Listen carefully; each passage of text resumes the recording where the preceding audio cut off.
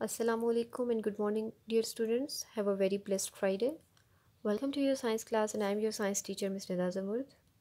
Students, we have completed lesson number 7, Safety and First Aid. Today we will do book exercise. Open page number 47. Write down date and day here. Date is 4th September 2020. Classwork and day is Friday. First of all, put a tick for true and cross for false. Give a reason for your answer. Most accidents happen when we are not careful.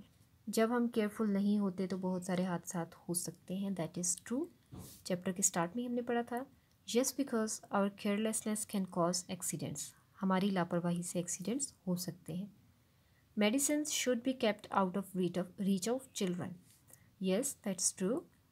Yes, because they can be harmful to children. क्योंकि medicine जो होती हैं अगर बच्चे उनको खा लें बग़ैर किसी प्रिस्क्रिप्शन के, बग़ैर किसी लाइक अब कह लें without the permission of their mother और अडल्ट, तो क्या हो सकता है कि वो मेडिसिन उनके लिए नुकसानदेह हो सकती हैं. The plastic covering over an electrical wire is only for decoration. It does not have any other use. बिजली की तार के ऊपर जो प्लास्टिक कवरिंग होती है वो सिर्फ डेकोरेशन के लिए होती है, इसका और कोई इस्तेमाल नहीं है. That's not true. क्योंकि वो कवरिंग प्रोटेक्शन के लिए होती है, उसकी मदद से आपको करंट नहीं लगता. No, because it is for protection. You should switch on the exhaust fan if there is a leak in the gas cylinders in your home. अगर गैस लीकेज है तो आपको एग्जॉस्ट फैन ऑन करना चाहिए.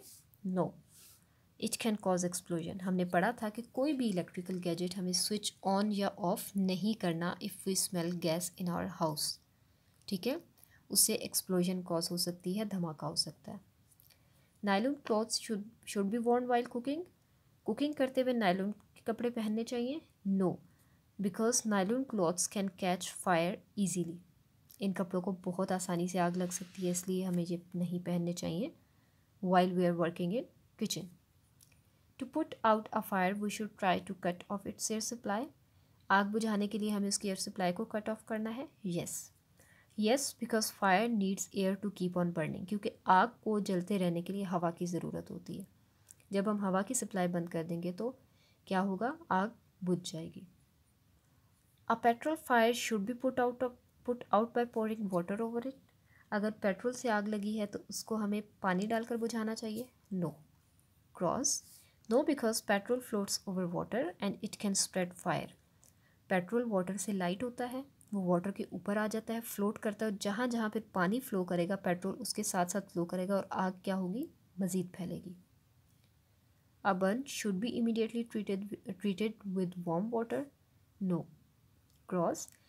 A burn should be treated with cold water. ठीक है, जले हुए एरिया को ठंडे पानी से धोना चाहिए ताकि जलन कम हो सके. An infected wound should be treated with warm water. That is not true. It should be treated with normal water. उसको नॉर्मल पानी से धोएं तो ज़्यादा अच्छा है, गर्म पानी मज़ीद उसमें जलन कॉज करेगा. If someone fractures a leg, doing light exercise of the leg will help in healing the fracture. Cross. No, because it will cause pain. ज़्यादा अगर आप फ्रैक्चर्ड बोन को ज़्यादा मूव करेंगे तो उससे क्या होगा, पेन कॉज होगी और हीलिंग नहीं होगी, इसलिए उसको मूव नहीं करना. Question number 2 is name these two liquid fuels whose fire can not be put out using water as they are lighter than water. Petrol and kerosene, ये वो चीज़ें हैं जिनसे लगी हुई आग को आप पानी से नहीं बुझा सकते. You should throw this over an electrical fire to put out the fire. Sand. A device used to put out fire. क्या कहते हैं उसे, fire extinguisher. Care given to an injured person before the arrival of a doctor or nurse.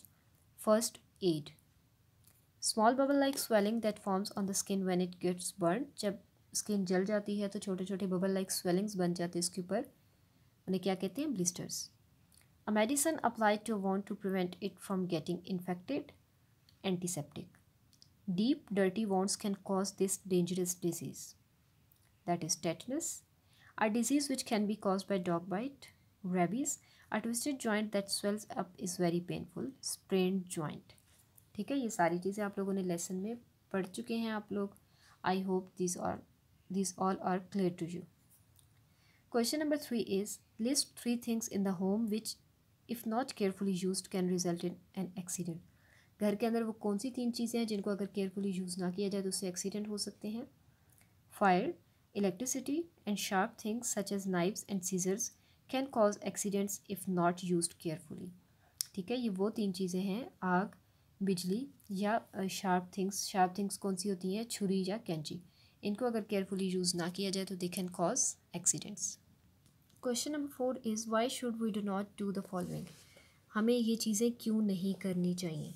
First of all, keep a burning kerosene stove on the floor. हमने पढ़ा था कि हमें kerosene का जलता हुआ चूल्हा फर्श पे नहीं रखना चाहिए। क्यों नहीं रखना चाहिए, रीज़न आपने बतानी है। Because it can easily gate knocked over spilling the kerosene and can cause a major fire. ठीक है, केरोसिन जो होती है वो लाइक अब कह लें कि उसको स्पिल होने के चांसेस, गिरने के चांसेस ज़्यादा होते हैं और उससे क्या होता है, आग लग सकती है घर में। स्विच ऑफ और on any electrical gadget if there is leakage of cooking gas in the kitchen. हमने पढ़ा था कि अगर गैस लीक हो रही है तो हमने कोई भी इलेक्ट्रिकल गैजेट स्विच ऑन या ऑफ नहीं करना। क्यों, this can cause an explosion and a major fire in the house. अगर कोई भी आप उस टाइम पे स्विच ऑन या ऑफ करते हैं, गैस लीक हो रही है, तो उससे धमाका हो सकता है और घर में आग लग सकती है। Where nylon clothes in the kitchen.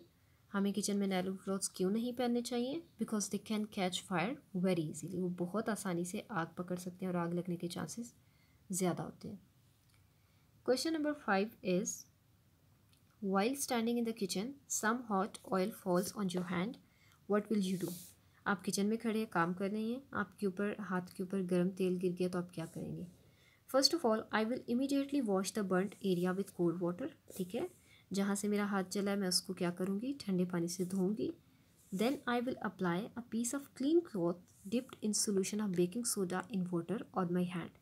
फिर मैं एक साफ़ कपड़ा लूँगी, ठीक है, और उसको बेकिंग सोडा और पानी के सोल्यूशन में डिप करके अपने हाथ पे अप्लाई करूँगी, या हाथ उससे मैं अपना साफ़ करूँगी या उसको उसके ऊपर रैप कर लूँगी। ठीक है, उससे क्या होगा कि it will create a cooling effect और उससे छाला भी नहीं बनेगा और जलने का जो इफेक्ट है वो कम हो जाएगा। ठीक है, what will I do, I will immediately wash the burnt area with cold water.